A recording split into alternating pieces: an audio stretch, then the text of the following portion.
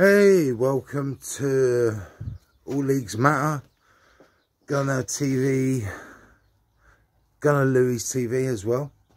Goes out to both my channels. Big shout out there. Talking about the two Premier League games last night. Goals. My predictions.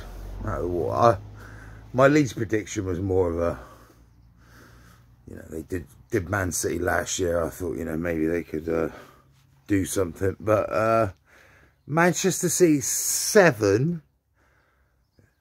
Leeds United 0.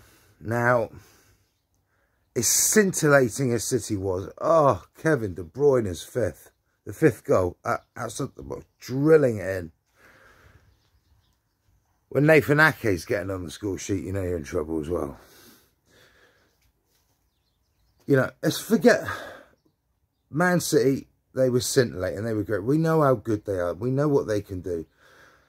But this is worrying for Leeds. They're in poor form. They're near the bottom of the table. Almost in the relegation zone.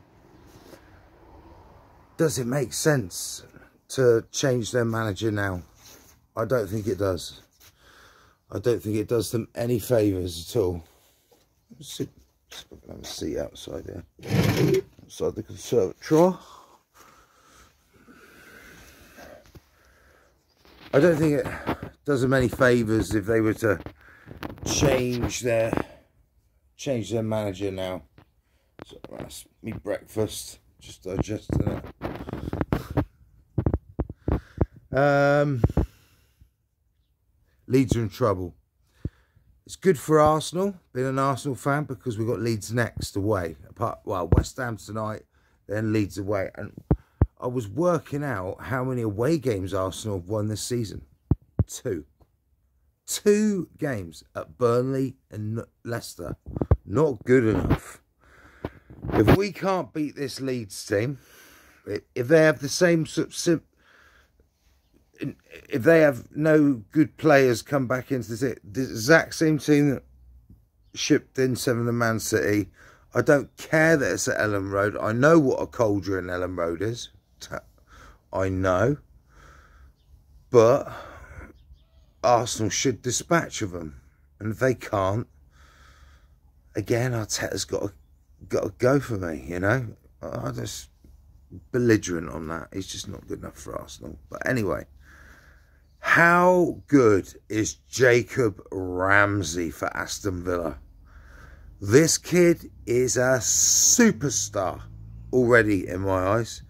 And he's going to be one of the best English footballers of his I think he's a generational talent.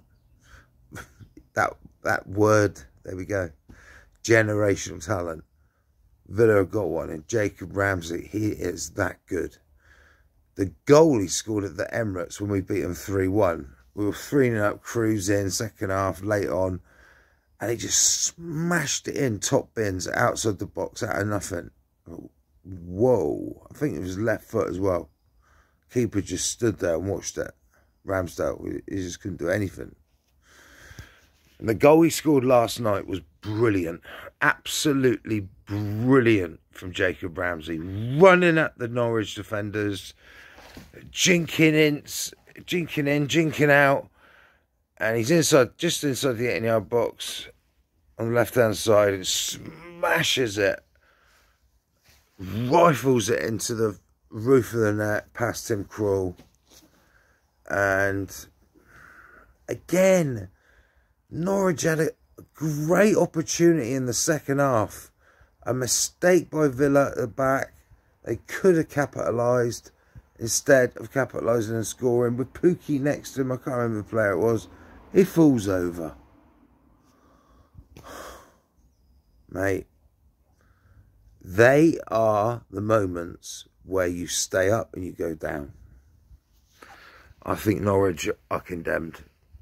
Seeing that, it was pitiful. But a good bounce back by Steven Gerrard's Villa. It sort of reminds me of Arsenal a little bit, Villa. They're beaten by the better teams in the league, i.e. Man City, Liverpool and all that. But are beating the lesser teams at the moment. So, but take no, but you know, Manchester United struggled at Norwich. You know, Villa went there and pretty much, you know, dominated the game from, you know, dominate possession. The fluidity in their passing was much better. I managed to catch most of the game. Missed the second half. I saw the highlights. Ollie Watkins finishing them off late on to get a 2-0 away win for Villa. So, that's it. Tonight, the big one. Arsenal, West Ham. I don't think West Ham have beaten Arsenal, home or away. I'm not sure away, but I think it's home or away for about 6 years now. Especially at home. We have got an amazing record against West Ham. So, I think West Ham will struggle tonight. But they have Declan Rice. So, even when West Ham are struggling as a team, they've got a Superman captain that can drag them out of the depths and dig a result out. It's going to be an interesting battle. You know, Xhaka versus Declan Rice. I mean, Rice wins all day long, doesn't he? You know, but we'll see. I think Arteta's going to have a plan for Rice, because he dictates their play. If we stop him from... He's like a Beckenbauer almost, but higher up the pitch. The way he spreads the ball around, and that is a compliment, mate.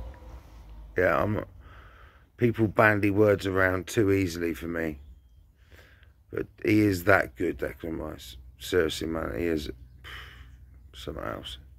Anyway, thanks for joining me on All Leagues Matter and Gunnar Louis TV. I'll see you soon.